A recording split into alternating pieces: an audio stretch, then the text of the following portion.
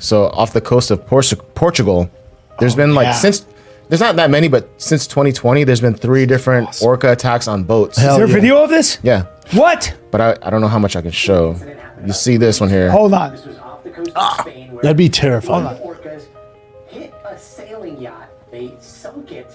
Researchers don't really know why this is happening. Because they don't want them in their fucking water. No, So there's like the 2 female theories. was injured. Yeah, so there's 2 theories. They think either they're juveniles that are just trying to just playing around, but they don't realize how much damage they can do. And also, there's a mother that might have been injured by a boat, and she trained her, to fuck the boats up. Yeah, exactly. That's so cool. Good for them. They sank a fucking sailboat.